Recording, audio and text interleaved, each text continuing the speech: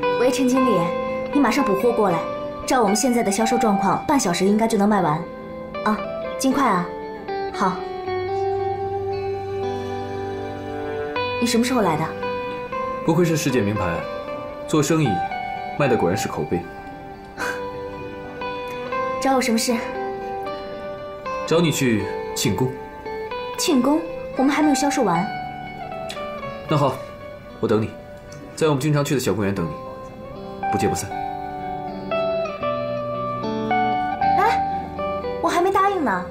你不来，我会一直等下去，等到你来为止。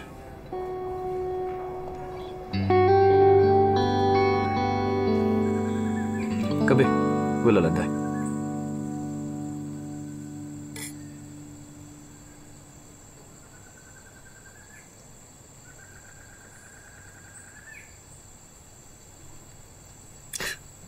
你笑什么？我感觉我们现在这样非常好，就像情侣一样。正相反，我永远都不会跟你像情侣一样相处。为什么？难道你没有看出来我在追求你吗？你说什么？真的没看出来？那好吧，我现在郑重地通知你，我要重新追求你。今天是我们一起度过的第一个情人节，情人节快乐。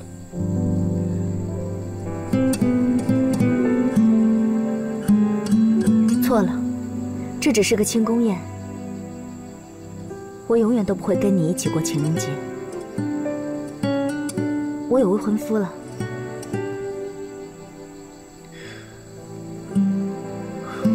我知道，那只是你骗我的说辞。你回来这么久，他从来没有出现过。段天朗，是真的，我真的有未婚夫的。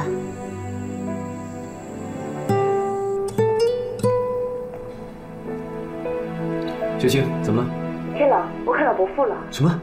你说你看到伯父了？就是他，绝对不会看错。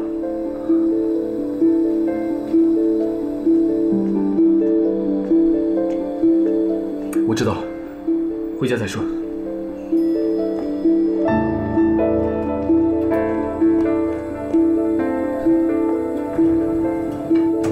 刚刚雪晴来电话说，她见到伯父了，这是怎么回事？我拒绝回答。伯父他到底在哪儿？请你告诉我。你想知道的还真多。那是因为你对我隐瞒的事情更多。经理，我们之间就不能坦诚一点吗？我很坦诚，只是我认为很多事情我不需要跟你汇报。到底为什么你要对我若即若离？这应该问你自己。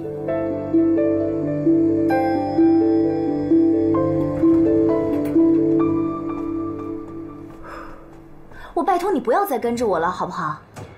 想要赶我走，就得把话跟我说清楚。这样，跟我走。哎，去哪儿？带你去吃饭，顺便把我们两个之间的事情好好的说个清楚。哎呀，我拜托你好不好？你让我回去换件衣服啊！我这个样子怎么去餐厅啊？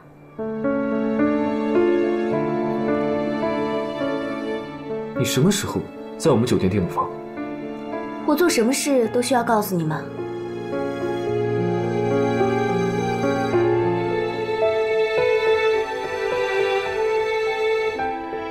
如果是清零订的房，吴华一定会告诉我。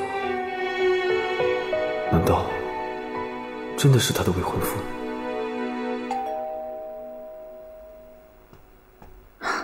这个段天了，脾气还是这么急。来啦！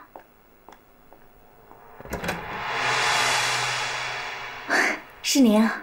好，怎么，准备出门？啊，我正准备下楼吃点东西，进来吧。好。下楼吃饭还穿这么漂亮的衣服啊？您要是觉得不合适，我去换一件。哦，不用了，我正准备带你去一个地方。啊，您先坐一下吧，我约了打扫卫生的，我去跟他说一下。哦。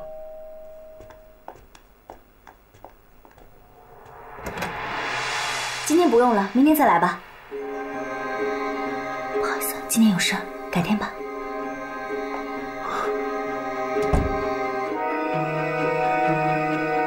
他在紧张什么？难道屋里有人？他不会真的有未婚夫了吧？不会的，他对我还有感情的。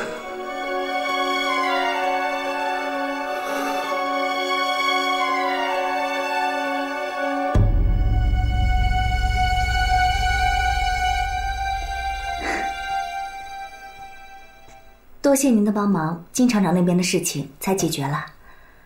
您说要带我去哪儿？哦，黄伟翔来了，我约好了跟他见个面。这么突然？突然？你还记得你当初跟我说过的话吗？说过什么？你说等回国以后，扳倒了丁海和居士平，你就会嫁给黄伟翔。难道现在还不是时候吗？可是什么？我知道天朗在纠缠你，当时你找到我，说会拒绝天朗，我就相信你了。你不会让我失望。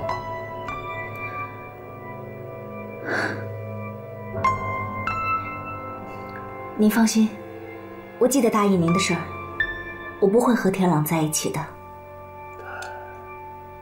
可是我现在有点怀疑了。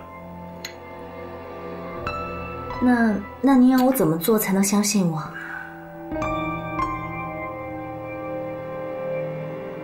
好，那就找个时间，我跟大家说清楚。明天中午怎么样？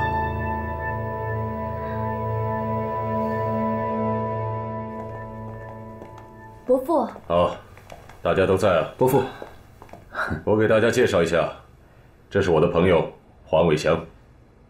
大家好。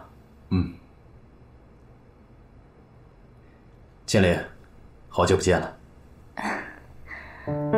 伟翔是蓝带公司的 CEO， 事业有成，为人正直，是一个不可多得的人才。这是我弟弟段振华，这是他的夫人苏楠。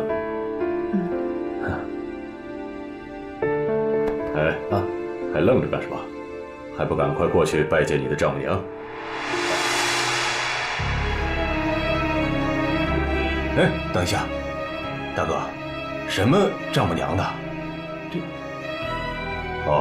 伟翔啊，从小在美国长大，这次专程从美国飞回来，要在中国举行一场隆重的婚礼，迎娶清零。结婚？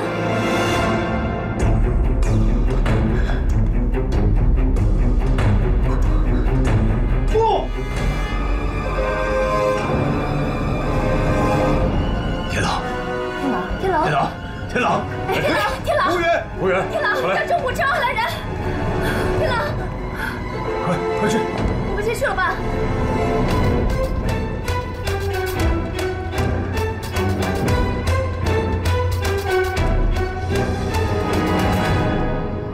清零，你去送伟翔。他没事吧？没事，先走吧。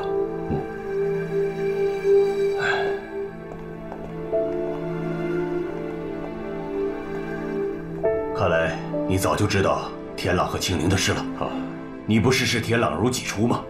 怎么能对他做出这么残忍的事？这些事，天朗早晚会经历的。为什么？你为什么要这么做？你知不知道这么做会要了天朗的命？因为我把天朗当成自己的儿子，所以我才会这么去做。这一点，你们俩早晚会明白。你为什么不阻止清零？清零跟大哥见面一直瞒着我，是清零回国之前我才知道的。这些都是大哥安排的，我能有什么办法？振华，我们得想办法帮帮孩子们。我可不想看着清零嫁给一个他不爱的人，这会毁了他一生的。放心吧，青灵也是我的孩子，我会想办法阻止他的。走吧，去医院。好。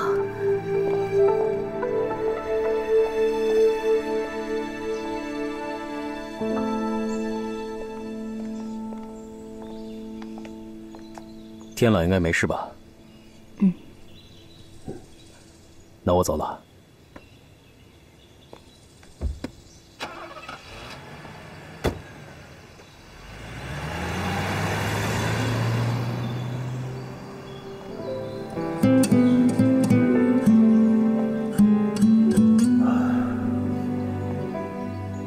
好好的一个家宴，搞成这样。你明知道对天朗来说，这会是个重磅炸弹。我心里有数。天朗的状况也在你的意料之中。你妈妈是个医生，你妈妈说天朗不会有事的，我们都应该相信医生的话，对吧？青灵，不要让伟翔失望。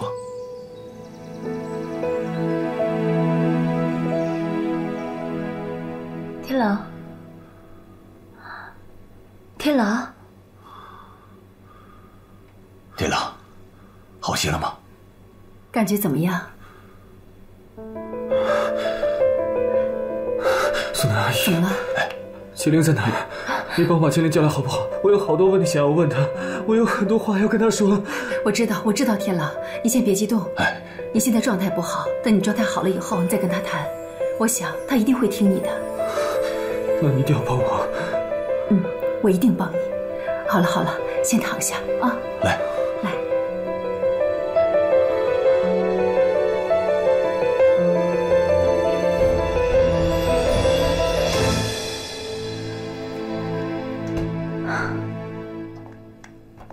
妈，你回来了。回来了啊。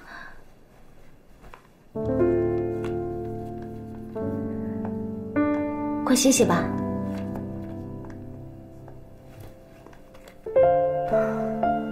你就不想问问现在天朗的情况怎么样了？他应该没什么事吧？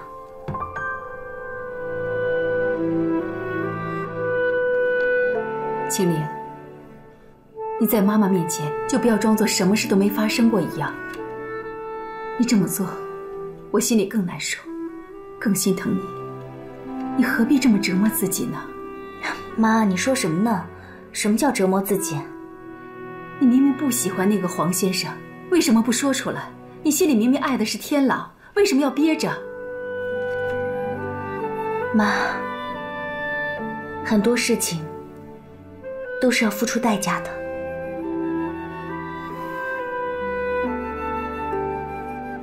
天朗的身体是可以恢复的，不过心里的伤就不一定了。他心里的伤我可管不着，我只知道我心里的伤一辈子都好不了了。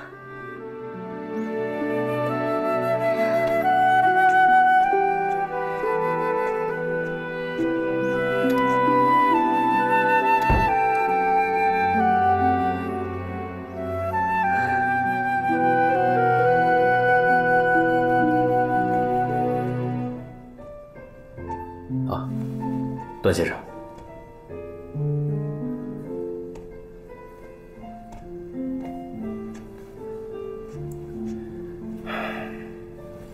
不知道段先生身体好些了吗？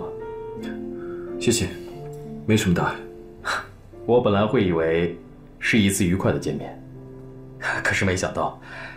哦，段先生今天找我来有什么事吗？我来是想问你，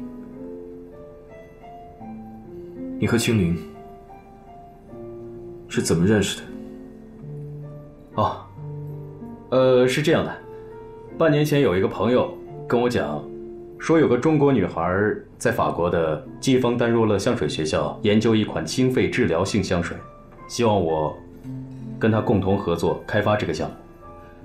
而且我发现很多吸烟的人使用了她的香水之后，感觉会很好。我查过她的资料，发现她正是你伯父让我找的人。所以，在他的推荐下，我决定和清岚见面。清岚小姐，你和我想象中一样，人如其名。那是好还是不好？当然是好了。那您的意思是，可以跟我合作了？没错。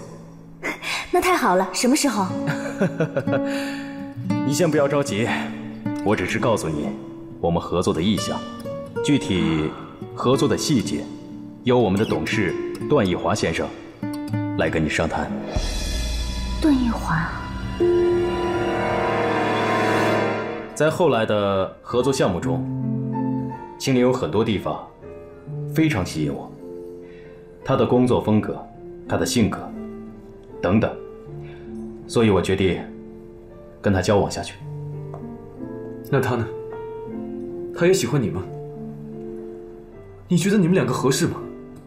你觉得他爱啊？你没有权利对他们俩的感情指手画脚。看来段先生对清岚感情也很深。你也没有资格在这里对我和清岚的感情评头论足。伟翔啊，来，你就先回去吧。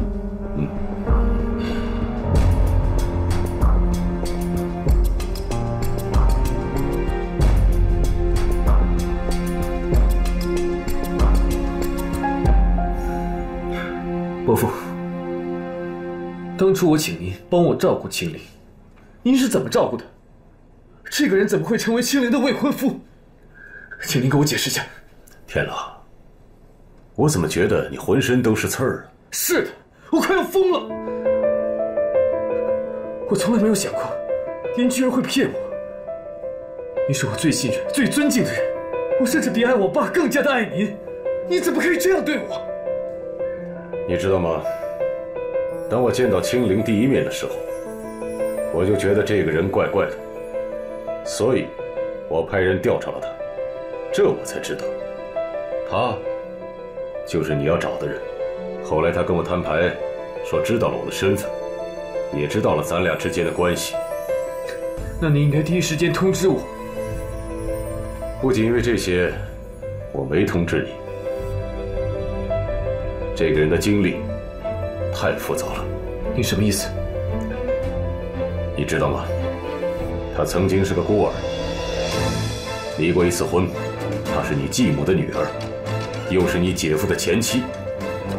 这个人太复杂了，我不希望你娶这样的女人。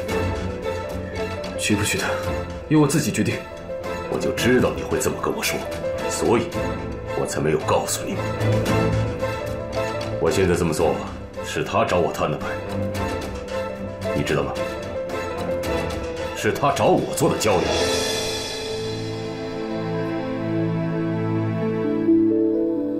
没想到你会来找我。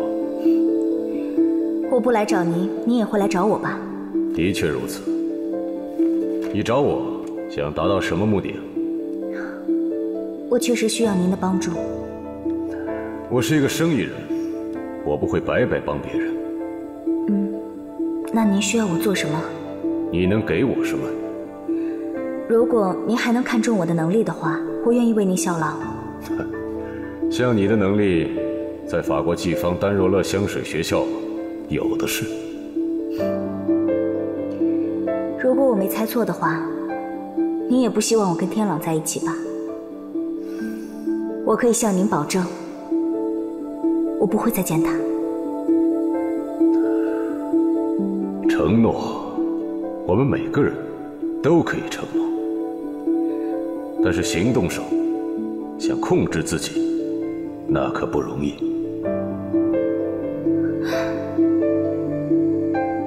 我的婚姻可以让您做主，这下有保证了吧？你的婚姻让我做主，你说的是真的？那好，黄伟翔先生，你见过吗？他是个青年才俊，很有才华，而且实力也很雄厚。他对我说过，他对你是一见钟情。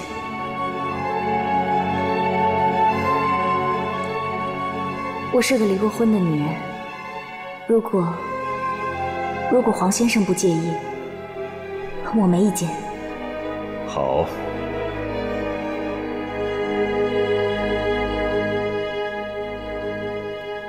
那咱们一言为定。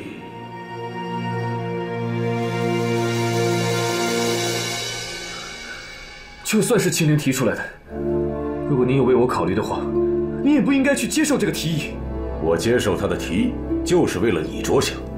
这个女人配不上你。我说了，这件事情我自己会拿主意，我是不会把青莲让给别人的。你们这么做，只会耽误了她一生。你放心吧，我会给她更多的补偿。这是人的感情，不是买卖。伯父，我真没想到您居然会这么去想。我不想再跟您聊了。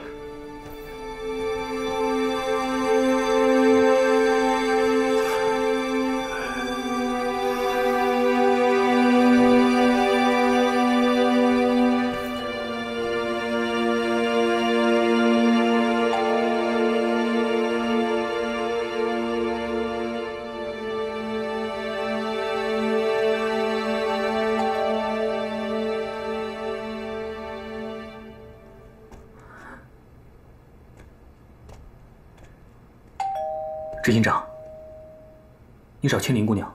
是，她好像不在屋。青莲姑娘退房了。什么？她去哪儿了？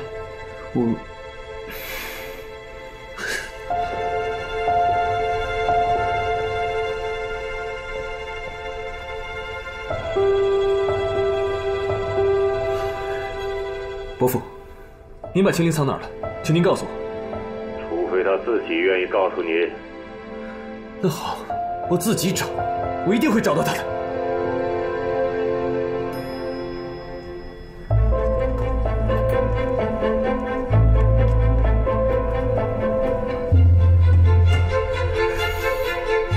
执行长的爱情真是太感人，太曲折了。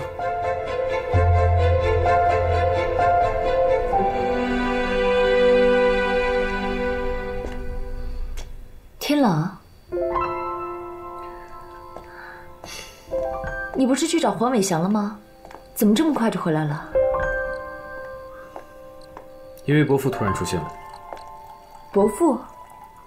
他怎么突然出现了？他说什么了吗？他说什么不重要，重点是，我不会放弃青灵的。你的想法也不是重点，重点是青灵的想法。你们聊过吗？青灵又不见了，他酒店的房间退掉了，应该是伯父叫他回避我。青灵不见了，南阿姨那里有去看过吗？南阿姨？对啊，你知道南阿姨住哪吗？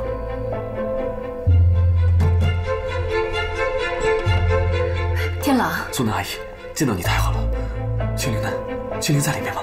青莲在里面呢，你一会儿好好劝劝她。我先出去，你们慢慢谈。谢谢苏南阿姨。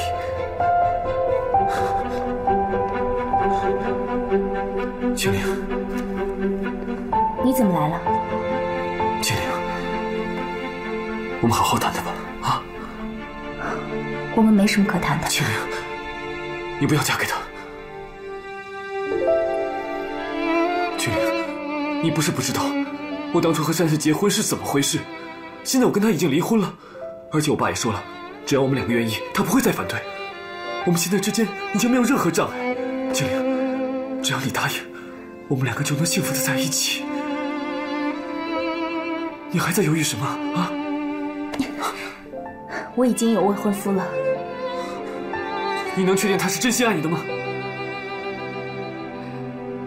我也不爱他，我不吃亏。你怎么能把婚姻当成儿戏呢？不然要把婚姻和男人当生命吗？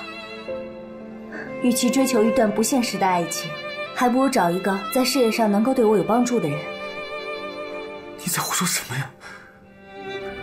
你们之间那是一场交易，根本不是爱情。我不要爱情，因为爱情在危难时刻根本一文不值。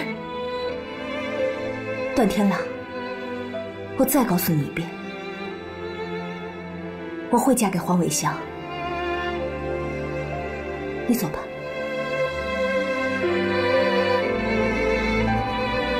不，你不会嫁给他，我一定会阻止。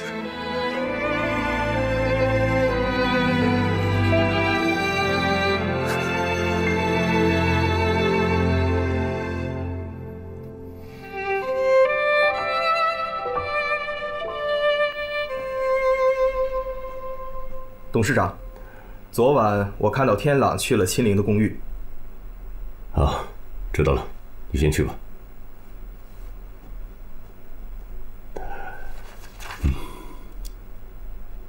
还是没有进展，看来得再来点狠招了。清岚，来，坐。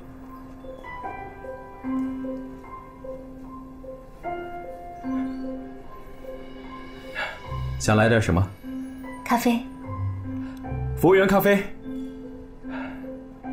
清岚，今天来呢，是想和你商量个事。这边的工作全都进入了正轨，婚礼之后，我们一起回美国吧。为什么这么着急啊？这你还有什么犹豫的吗？清岚，我对你的感情呢，虽然不像年轻人那样冲动热烈，但至少稳定。我会照顾你和你的母亲今后的生活，让你们过得富足，不会比任何贵妇差。我知道，你已经做得很好了。既然你也认可了，那就尽快把日子定下来，完成婚约，然后我们就可以共同回美国。尽快？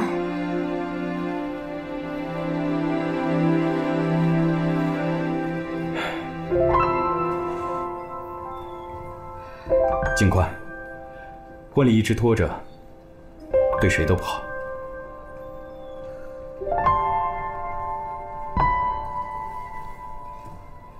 把戒指戴上吧。小姐，您的咖啡。哇，这么大的钻石啊！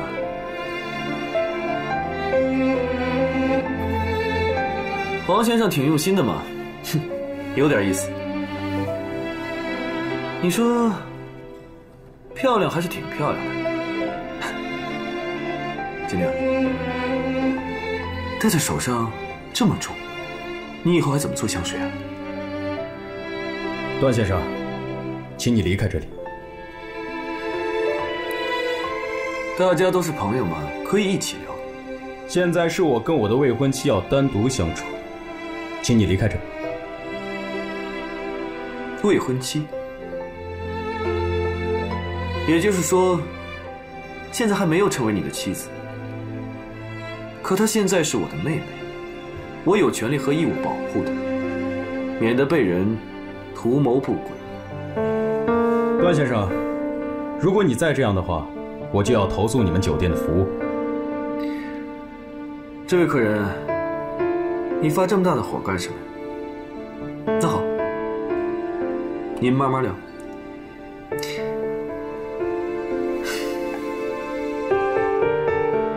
妹妹，我就在边上。如果有人对你图谋不轨的话，你可以大声叫我。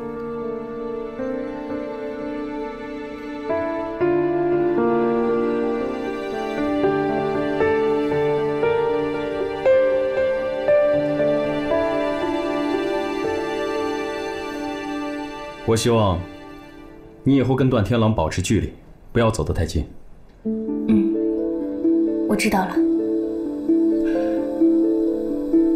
这件事情，你要不要跟你妈妈商量一下？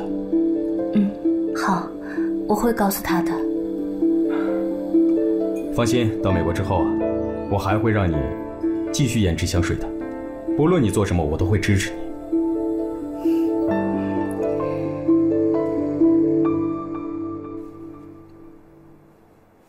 看什么呢？没想到吧，黄伟翔这么快就跟我求婚了。这真的是黄伟翔给的？你真的要嫁给他？你考虑清楚了吗？你都不知道有多少女人争着抢着要嫁给他呢。那天狼怎么办？他跟我有什么关系啊？可是你明明爱着他。妈，我不爱他，我已经说过多少次了，我对他没有爱，我离开这儿的时候就已经对他没有爱了。是吗？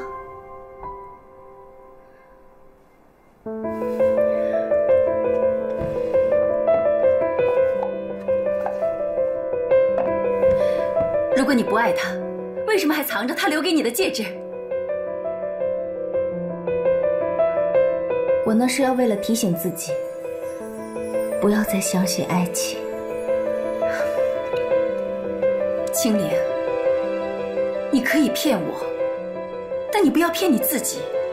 珊珊怀孕这事儿是她伪造的，是个谎言，天朗是无辜的。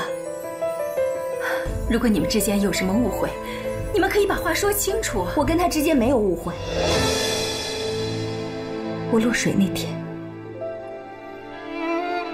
我用自己最后一点力气跟他求救，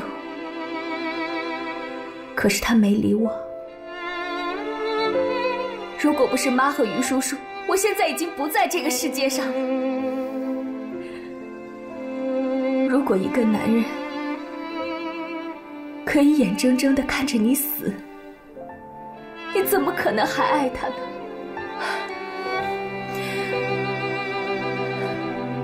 都是妈妈不好，让你受委屈了，是我的错。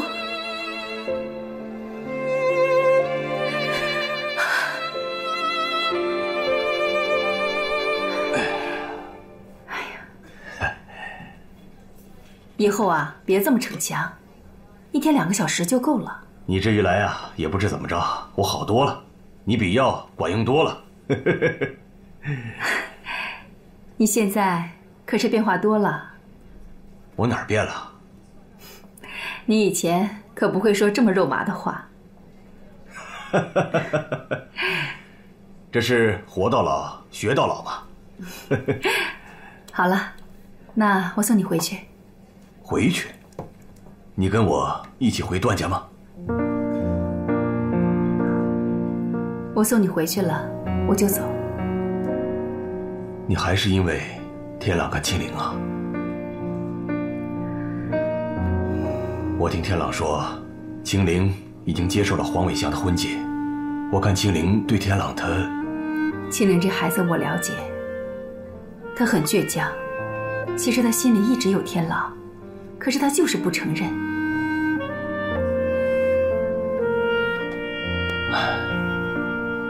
苏南，跟我一起回段家吧。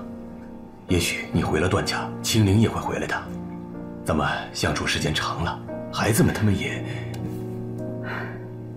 振华，从我离开段家那一刻起，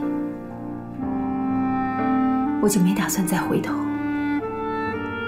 孩子们的爱情是爱情，我们的爱情也是爱情啊。振华，我们相处的那些年，我觉得我很幸福。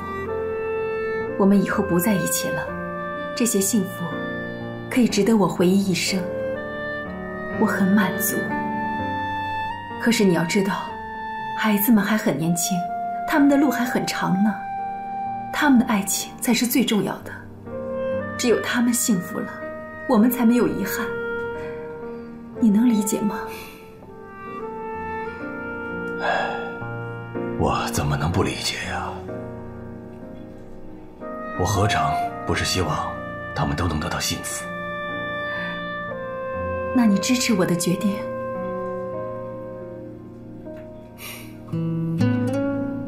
把你留在我身边，你每天的生活不外乎就是伺候我这个废人。与其那样，还不如尊重你的意思。你不用安慰我，苏南，你想做什么就去做吧，我永远都会支持你。那我就放心了。你什么意思啊？没什么，我们回去吧。走，走，慢点啊。来，我拿东西。走，慢点，小心点啊。来，今天啊，趁大家都在，我想说一件事情。苏南啊，大家都知道我是学医的，在护理方面呢也比较在行。跟清灵在法国的时候，我一直在那边的疗养院工作学习。前段时间我听段董事长告诉我，华泰国际呢想筹备一次慈善活动，我就建一所敬老院。是啊，我已经决定了，建敬老院的事情就交给苏南去管理。天朗，你要好好的配合他。南阿姨，如果您以后在敬老院工作，那我以后会住在敬老院的。什么？苏南阿姨，你为什么不搬回来啊？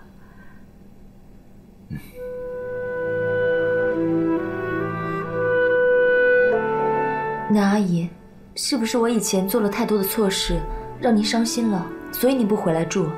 对不起，我错了。不是，你是孩子，我怎么会跟你生气呢？我就是觉得现在这种平静的生活是我想要的。那爸呢？爸，您劝劝南阿姨啊。我也住进敬老院去。爸，你在说什么呢？他做的是好事啊，我不但不劝，而且我还要全力的支持他。苏南，你跟我这么多年，一直都牺牲自己支持我，以后你就放开手做你自己喜欢做的事情。还有，你们也长大了，应该有自己的生活。重要的是，现在的你们让我很放心。大家都没有什么异议，那我就宣布第二件事，就是清灵跟黄伟翔的婚事。我反对，伯父，他们的婚姻是交易，您怎么能牺牲清灵的幸福呢？大哥，我跟苏南分开了，天朗跟清灵就再没有任何分开的理由了。他们是相爱的，你应该看得比谁都明白啊。你们说的这些我心里非常清楚，但是你们忽略了一个事实，嫁不嫁给黄伟翔是清灵的决定。就算他跟我曾经有过约定，但是呢，至今清灵也没有跟我和黄伟翔提出过异议，是清灵自己接受了黄伟翔给他的婚戒。清灵，快跟伯父说你不愿意，快说，清灵，说呀。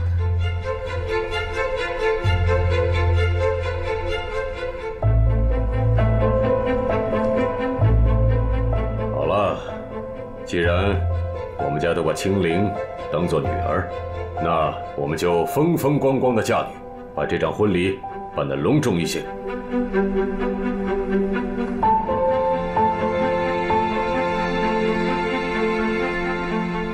谢谢大家，我去下洗手间。哎，铁郎，你等一下，泰国那边的事情已经谈妥了，加了很多的细节，我到时候会让秘书把资料拿给你，看完了以后你给我一个方案。泰国的项目不是您亲自抓的吗？对呀，泰国的项目是我亲自参与的，但是伟翔来了，他是客人，我总不能把客人扔下不管吧。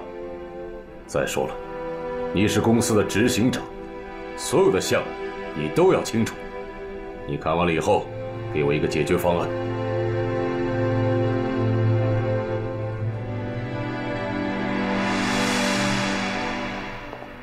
清灵，我们聊一下吧。你说吧。你为什么能接受我，却不能接受天朗？他一直在等你，为了你，他连命都不要了。为了我，连命都不要？你肯定是误会了，他不可能为了我。他小的时候因为溺水得了心脏病，后来被江岩绑架，再次溺水，从此对水的恐惧成了心病，看了好几年心理医生都没有治好。那天他为了救你，甚至要爬栏杆跳海，要不是昏倒了，他早就没命了。后来我们把他送去医院，他昏迷了3天3夜才醒过来。醒过来第一件事就是问你的消息。他真的救了我，原来是这样。我一直以为，你以为他见死不救吗？怎么可能呢？他一直把你看得比他的命还重要呢。谢谢你，雪晴，告诉我这些。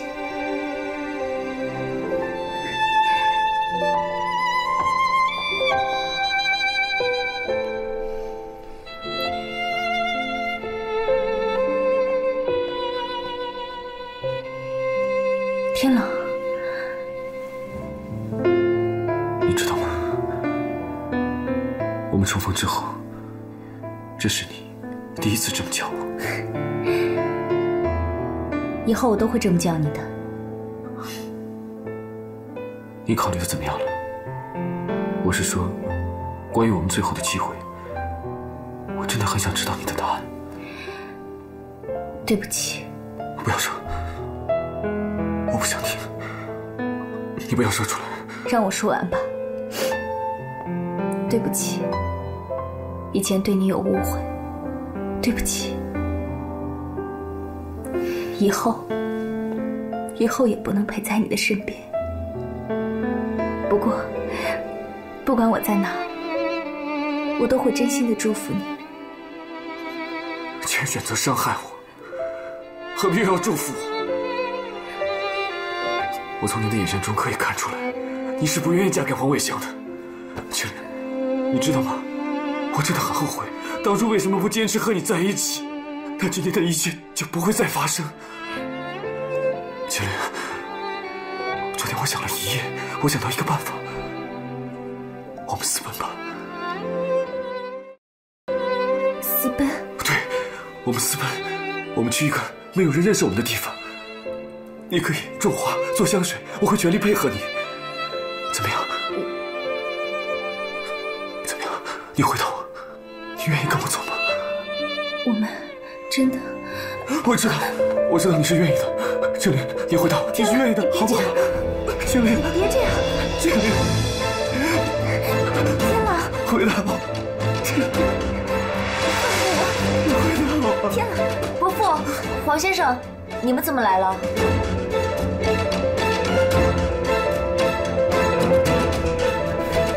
青灵，过来，伯父叫你。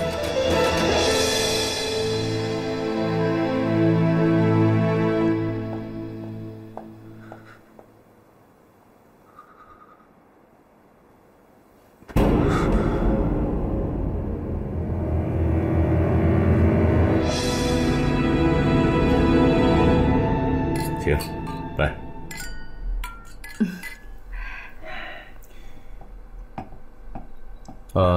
伯父，嬷嬷，实在是不好意思啊，刚刚接到总部通知，下个星期要去香港出差，大概半个月的时间。婚礼的事情呢，那只能往后推一推了。工作要紧，当然得先紧着工作啊。婚姻大事是仓促不得的。青灵啊，实在是对不起，婚礼的事你就多费下心吧。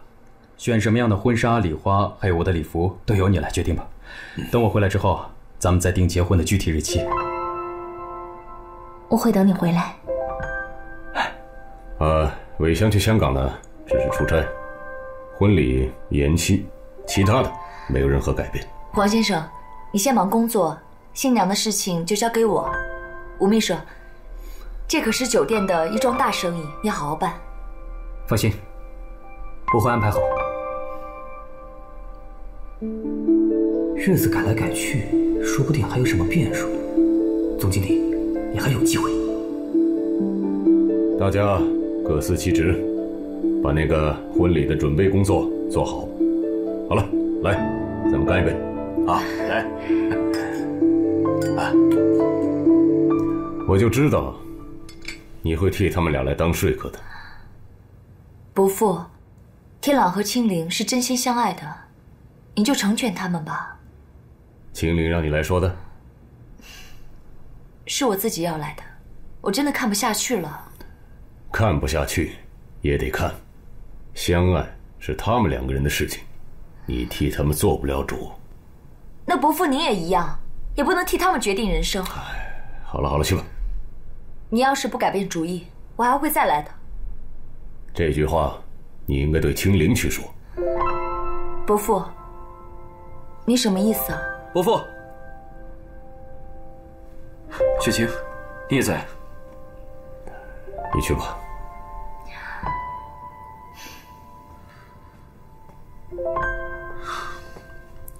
伯父，这么着急找我什么事？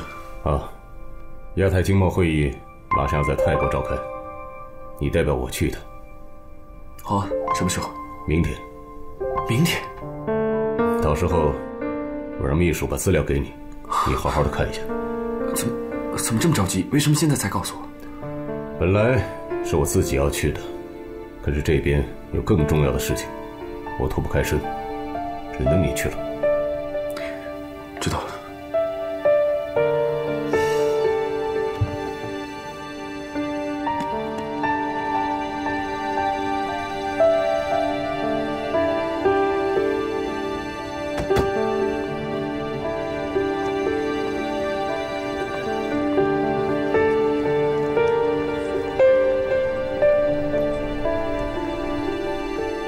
董事长，你找我啊？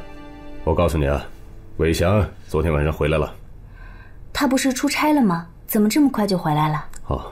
美国那边有些事情需要他去做。告诉你个好消息啊，你跟伟翔的婚礼我给你们准备好了，明天就结婚。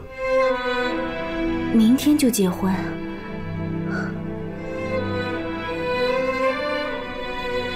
你是故意的？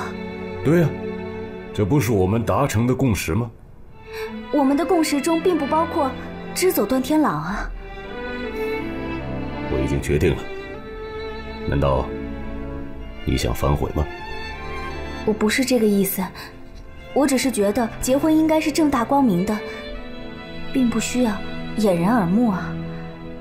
青灵，我不想在你的婚礼上看到天朗来捣乱。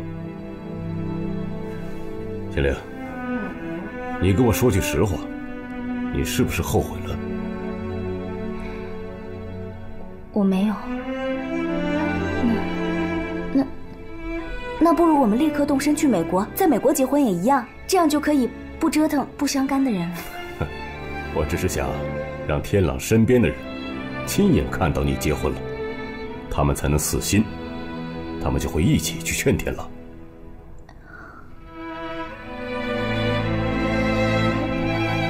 你是不是对伟翔有什么不满意啊？没有。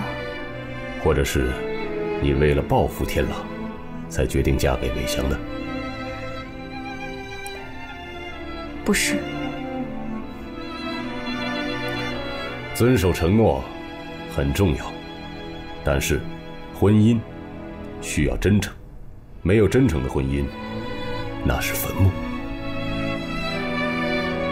我想这一点你是应该清楚的吧。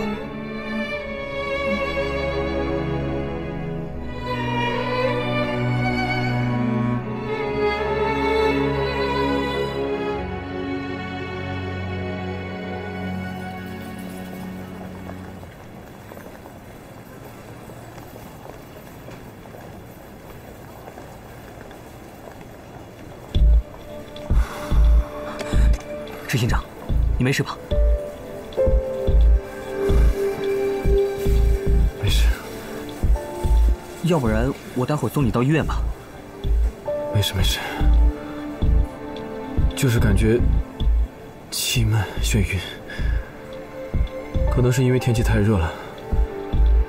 我喊我们走。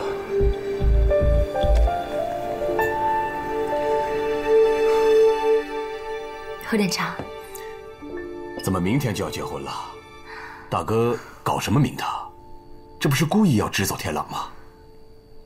可是天朗现在已经到泰国了。青灵，妈尊重你的意思，你选择什么我都一定会支持你的。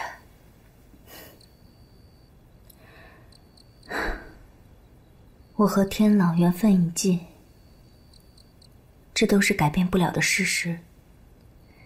可能这就是命吧。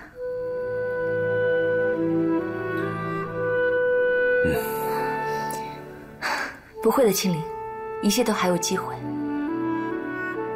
一定的。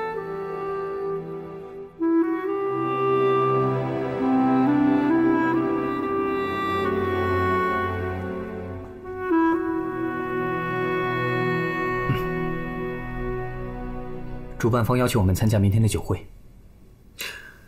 知道了，累了一天了，你也早点休息吧。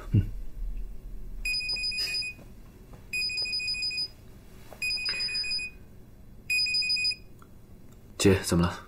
喂，天狼，怎么才接电话？啊，今天开了一天的会，怎么了？哎呀，不好了，庆龄和黄伟翔明天就要结婚了。不是说延期了吗？这一切都是伯父的安排，他故意的支走你，他是怕你在婚礼上捣乱。现在庆龄又全盘接受安排，怎么办呢？姐，我明天一早就赶回去，这样，你先帮我想办法拖延一下。我知道了，你动作快点。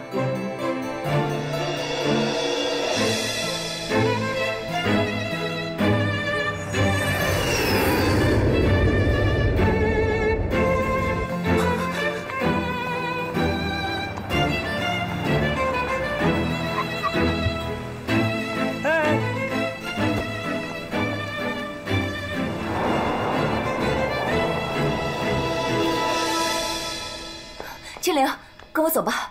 去哪儿？不管去哪儿，离开这里就行。可是，别可是了，赶紧走吧，再不走就真的没有机会了。庆龄，好，我跟你走。走。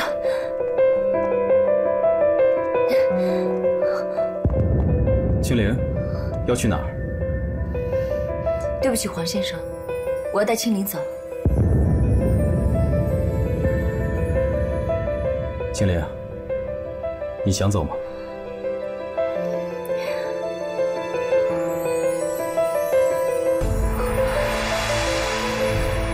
青灵，算了，雪晴，我们走吧。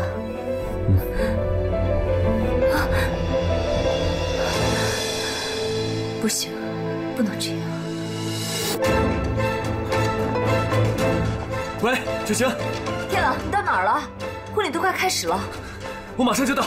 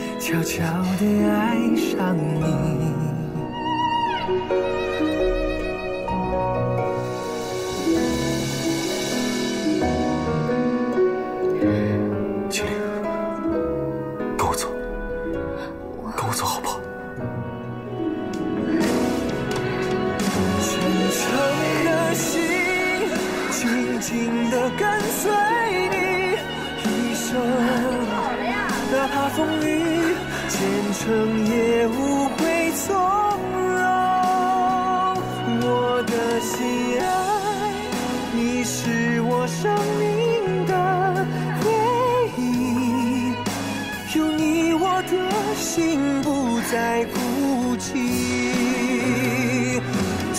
诚的心，紧紧地跟随你，一生哪怕风雨，前程也会从容。我的心爱，是多少明白，有你我的心不再孤寂。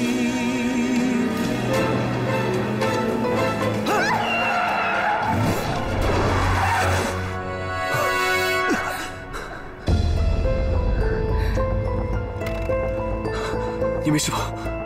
没事，你没事吧？我没事。这个人怎么开车的？不要命了？算了，别的事，我们走吧。我下车看看。我怀疑他是伯父和黄以翔派来的。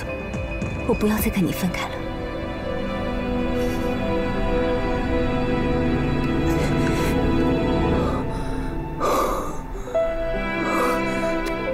我们再也不分开了。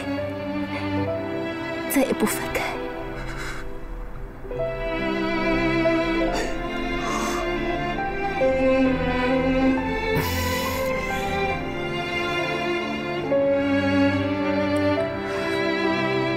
总经理，我真的不想打扰你们，但是现在情况真的太紧急了，对不起了。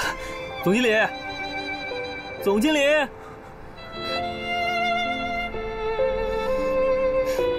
吴华，吴华，这个该死的吴华，一点眼力劲都没有，回去一定找他忧郁。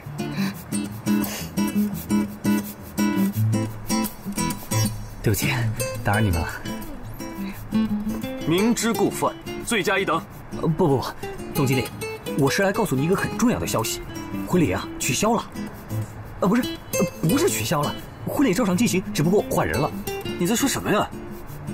青林姑娘的婚礼是假的。什么？什么意思？这完全是董事长设的一个局。董事长刚才在我出来的时候让我告诉你们，要让你们看清楚自己，然后呢，要让你们懂得为自己和你们身边的人、所爱的人负责。哎，他刚才就是这么说的。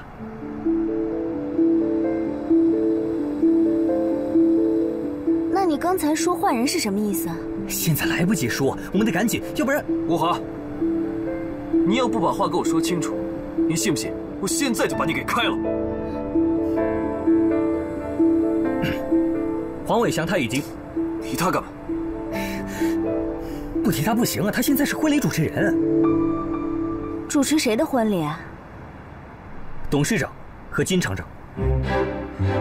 啊？董事长？金厂长？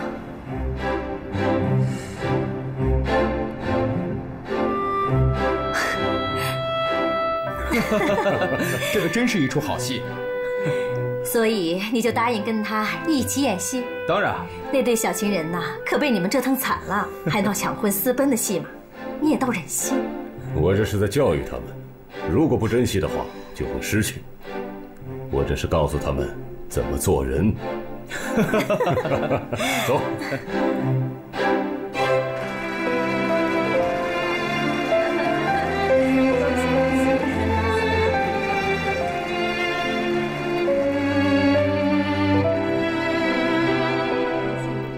感谢各位在百忙之中抽出宝贵的时间来参加我们的婚礼，谢谢。今天是个双喜临门的好日子，我终于结束了我的单身生活。另外还有一件事情也值得我万分的欣喜，那就是我的侄媳妇穆清玲小姐，她研究的针对心脏病的辅助性治疗香水获得了本年度的亚洲香氛大奖。是啊。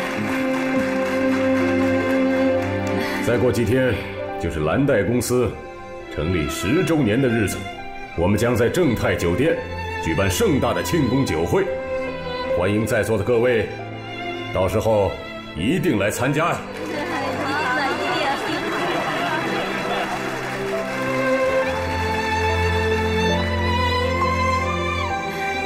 今天这个婚礼真是让人难忘啊！董事长的苦心，孩子们一定会了解的。哎呀，你们要真的明白，那就好了。其实啊，我在商海打滚了几十年，我不想把财富就这样交到你们手上。财富是来自社会的，我们应该把它归还给社会。我只是希望你们做一个智者，做一个勇者，做一个仁者，这才是我真正想给予你们的。伯父，您说的对，财富是父辈们努力得来的，是社会的，跟我段天朗一点关系都没有。如果我一直生活在你们创造的光环底下，那我相信我这辈子都无法看清楚真实的自己。所以我和青灵决定，我们俩离开华泰国际和蓝带，出去闯一闯。天朗，天朗，你为什么突然间有这种决定？好了，天朗，你继续说。我是段家的子孙，我相信我自己不会比你们差。也许有一天，我也可以像你们一样，创造出光环，为其他人照亮前方的路。好，这才是我们段家的后代。天朗，走什么样的路，这得靠你们自己去选择。是啊，我们现在还年轻，有无数的可能性。我相信，只要我和天朗在一起，不管做什么，我们俩都一定行的。没错。好，天朗，美国的宋医生来电话说，你的心脏问题啊，很可能跟起搏器有关，你最好再次接受手术。天朗，你是不是身体又不舒服了呀？没有，别担心。我以前心跳不稳，那是因为跟秦陵的交集。现在心脏起搏器就在我身边，你们就放心吧。天朗，宋医生从来就没有说错过，你还是回美国接受手术，最起码能让我们安心，最重要让青灵安心。是啊，我也希望你回去做手术，只有你健健康康的，我才放心把下半辈子交给你啊。青灵，天朗，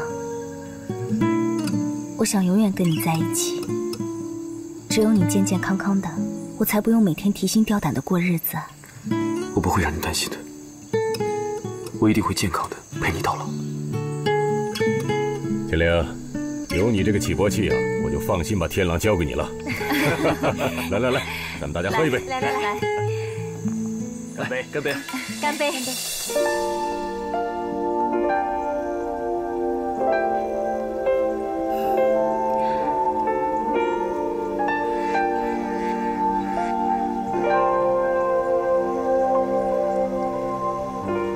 你的宽容不是怯懦，原谅我错过的太多，不变的是你的承诺。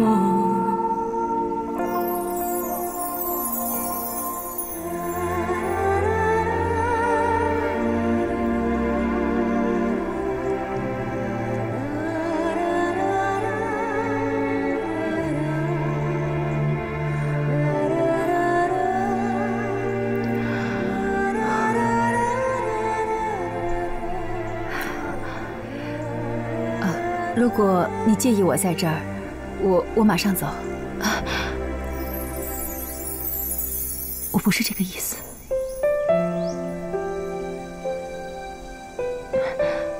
我刚才睡着了，做了一个梦，是个噩梦，特别可怕。还好你来了，把我叫醒了，谢谢你。其实我也经常做梦，也做噩梦。可是人家告诉我，这梦都是假的，你不用害怕。你为什么这么看着我？我们已经很多年没见面了。是啊，其实你的样子在我的记忆里都已经模糊了。我好傻，为了这个模糊的记忆，我恨了你这么多年。我知道你恨我，因为你认定我抢了你的家，认定我抢了你的位置。可这么多年，你这个位子不好做。我想极力地当好一个后母，我甚至在讨好孩子们，因为我也曾经失去过女儿。我想把所有的爱都给天朗和雪清。虽说我不是他们的亲生母亲，但是我相信爱可以改变一切的。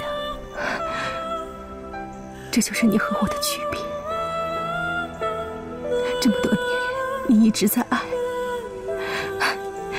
可我呢，一直在恨。所以你有那么一个幸福美满的家庭，而我却进了疯人院。真是老天有眼。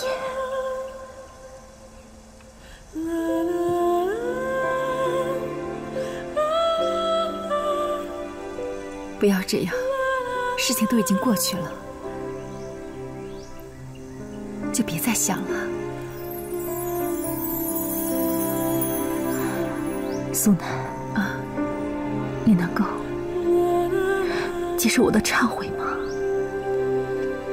这是我现在最真实的请求。那么多年了，我把我当妻子的失败，当母亲的失败，把一切的失败都归罪在你的身上。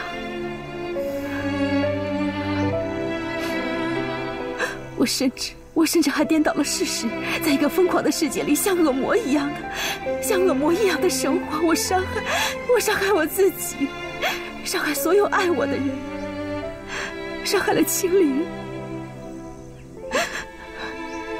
我对不起，我真的错了，我错了。焕平，你能不能帮帮我？你告诉我，我要怎么做才能弥补对清灵的伤害啊？你告诉我。焕平，清灵不是都说了吗？他不恨你，他真是这样好孩子，就跟你一样，又善良又宽容。振华身边有你这样的妻子，我真的特别替他高兴，真的。焕平，我看到你现在这样，我也很高兴。你的病好了，你可以出院了。出院？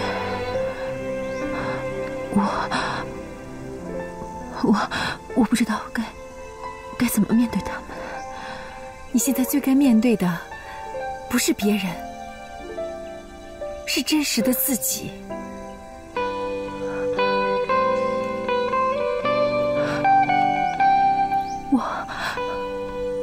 我可以吗？你可以。谢谢你，苏南，真的谢谢你。好，我出院。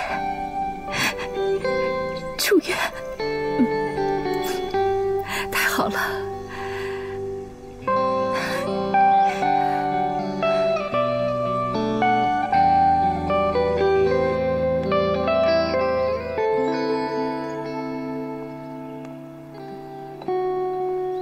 怎么坐在外面了？晒着太阳等你。去哪儿了？我去看焕平了。怎么，不让我陪你去？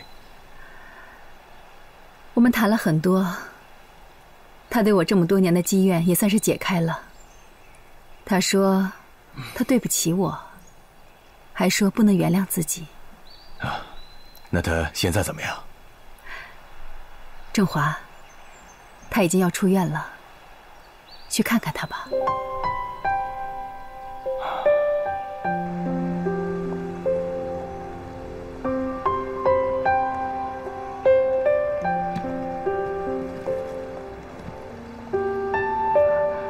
焕平，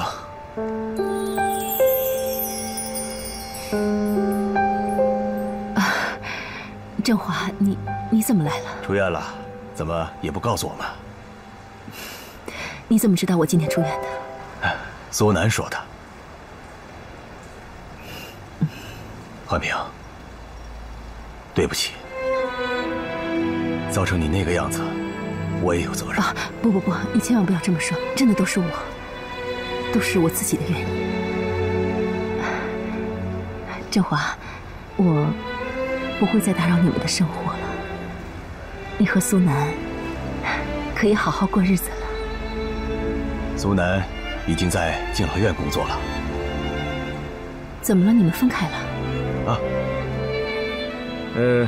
可以这么说，不过也不完全是这样。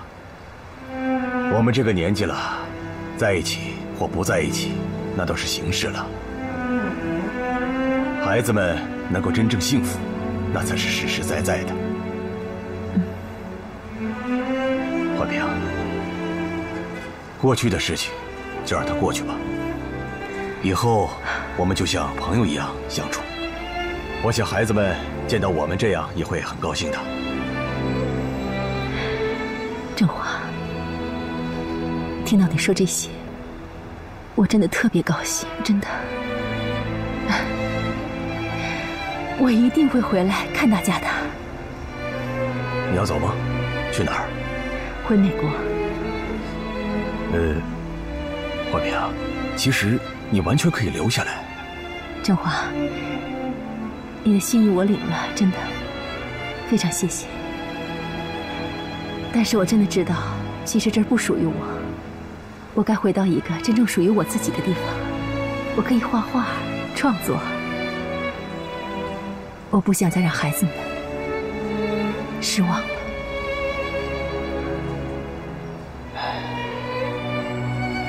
我理解你，我尊重你的决定。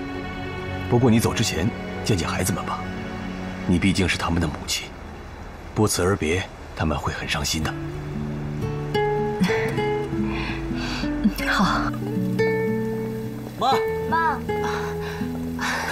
妈，你们都来了，为什么要走啊？来，坐。来，清岚，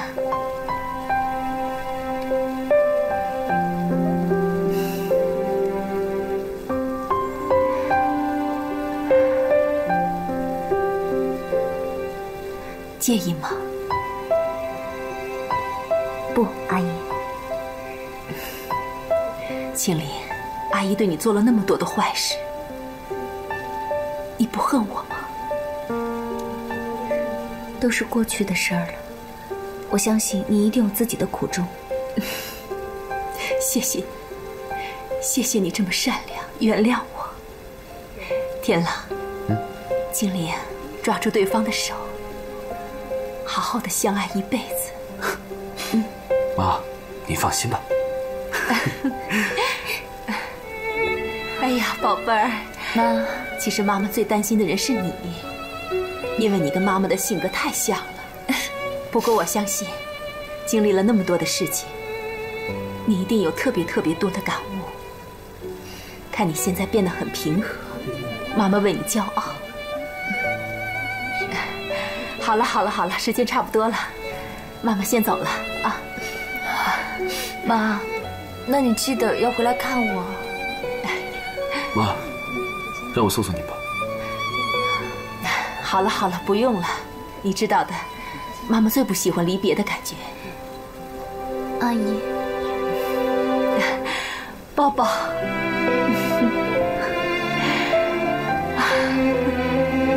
好好的啊，好好的，好孩子啊！妈妈走了。妈，好了，走了。妈，再见。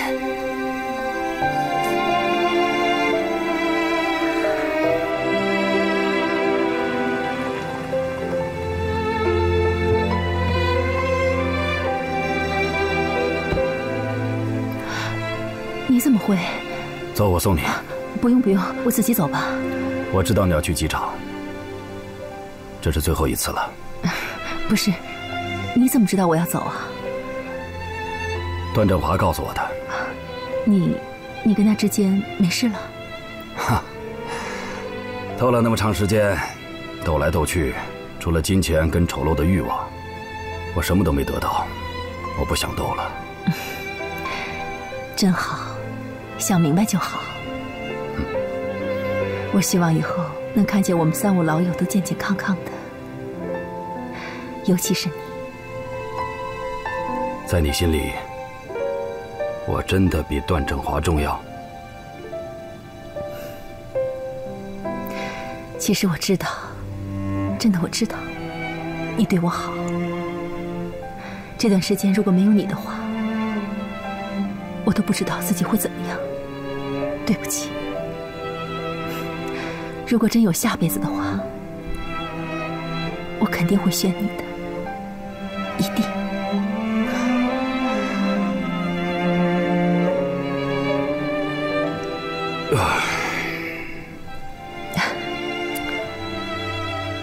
满足了，有你这句话，我一辈子都满足了。别忘了，到了美国，跟我这个老朋友常联系。好。走吧。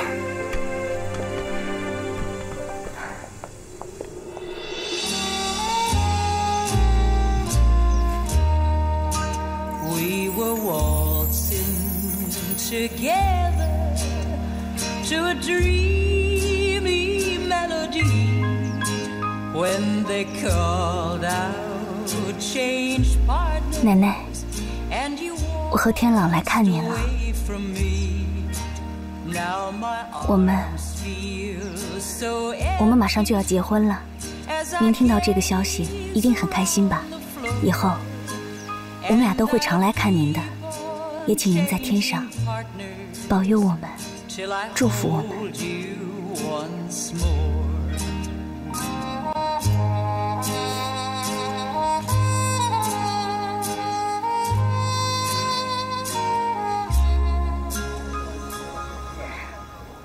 到了就给我打电话。我会的。如果手术时间定了，你要马上通知我。知道了。我听雪晴说了，手术还是有一定风险的。这个雪晴，都叫他别多嘴了。我相信手术一定会成功的，所以你一定会回来。你放心吧，我向你保证，我很快就会回来的，带着我健康的心脏一起回来。回来之后，陪着你，在你的身边，一生一世幸福到老。你要平平安安的回来，我等你回来娶我呢。我会很快回来的。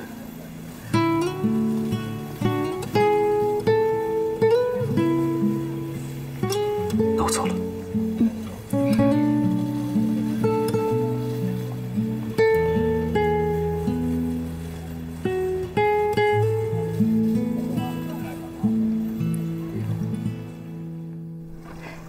行了，练得差不多了，今天就到这儿吧。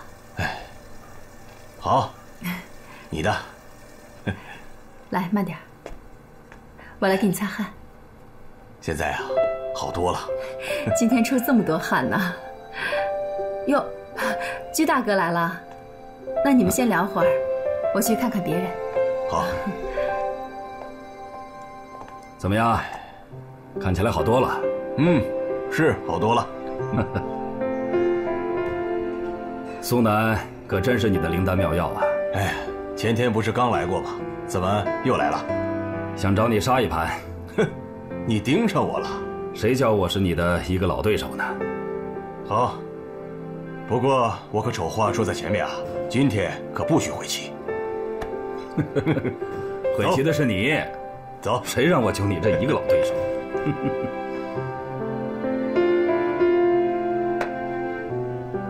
老段，你应该看出来了，我现在给你留了一步棋的机会，你要是抓住这个机会，那我就输了；你要抓不住这个机会，你就死定了。你说老段啊，我们俩斗了这么长时间，你斗过我了吗？商场你不行，这下棋你一样不行。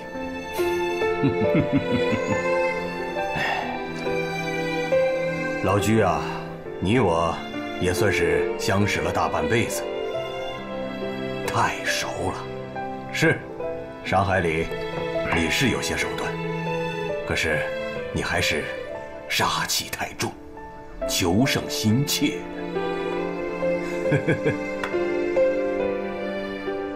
别忘了，对方也会卧薪尝胆，一招毙命。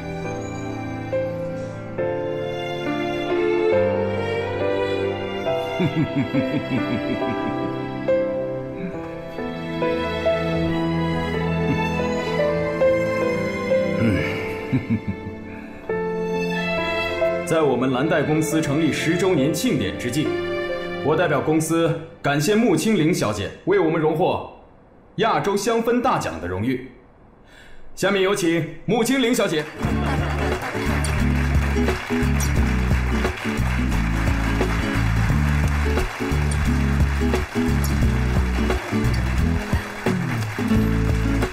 清玲，恭喜！谢谢。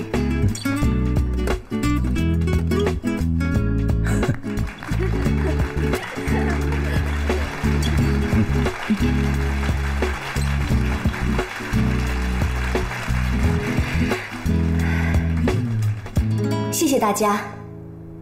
在这儿，我想给大家介绍这个香水。这个获奖作品是我专门为某个人设计的。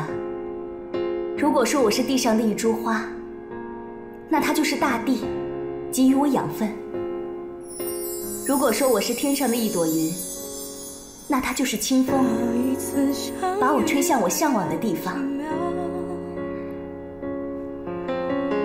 段天朗，谢谢你，谢谢你帮我完成志香的梦想。你说过，我是你的救心丸，这款香水，它的名字叫等你。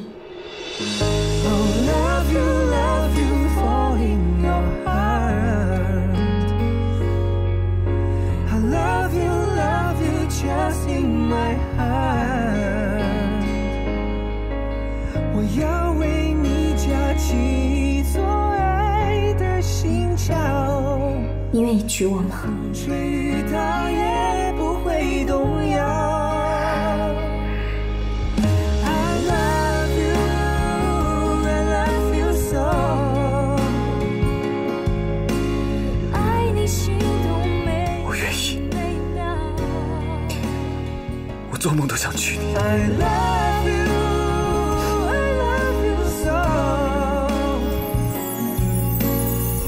真真切切，爱悄悄，来得刚好。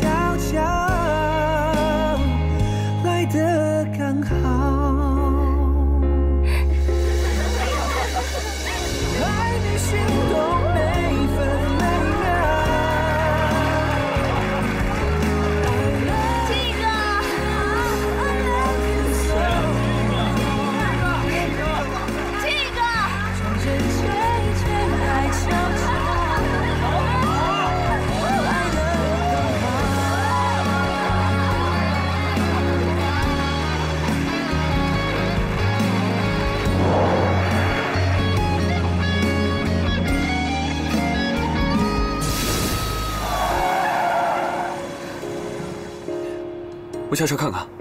不会有什么事儿吧？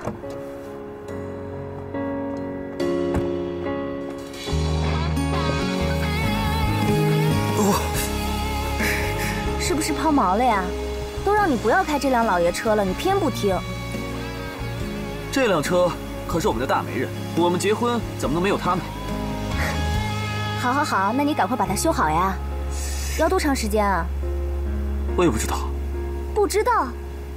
那怎么办呀？天都快黑了，我们什么时候才能到度假村啊？淡定，办法总会有的。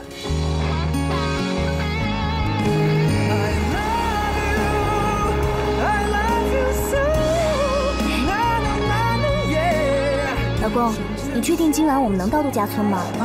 来不及的话，我们就在这里吧。什么？哦，讨厌别出心裁的洞房花烛夜。